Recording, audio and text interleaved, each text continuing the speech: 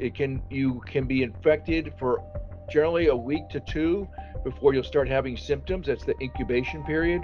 And once you start having symptoms, whether it be the fever or it be the rash, you are then infectious to others. And most people will get over this in about 2 weeks. Sometimes 3 weeks it'll take before the rash is completely gone. But until the rash is completely gone and that skin is completely healed, you are in fact infectious to others.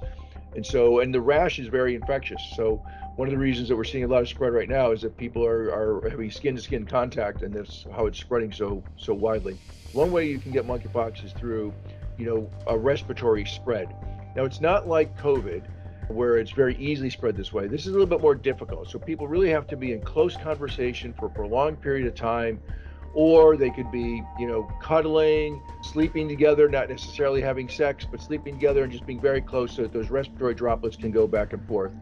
That's one way to get it. The other way to get it is through physical skin to skin contact. And so sex, intimacy are great ways for the virus to spread from skin to skin, but the skin is generally a skin that has the rash, right? So it's the rash that is infectious.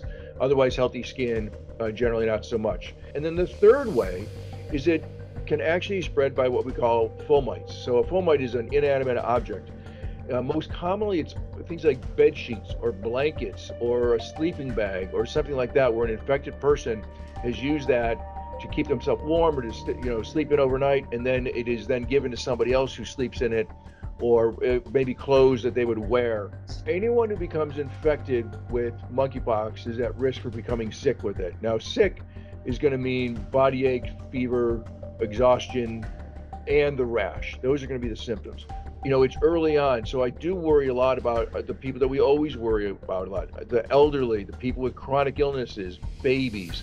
We've not seen a lot of infection in those populations just yet. Right now, we're seeing it mostly in young, predominantly otherwise healthy males. There is a vaccine that's available, but it's in very limited supply.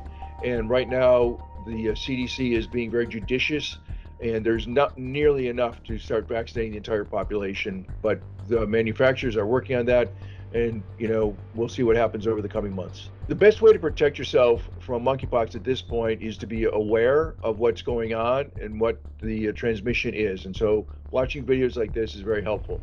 And so you need to pay attention to, if you're in an intimate relationship with someone, hopefully you're monogamous with each other, maintain that monogacy. And if you're having intimate relationships with a new partner, you need to have the conversation, and you need to make sure that person doesn't have a rash.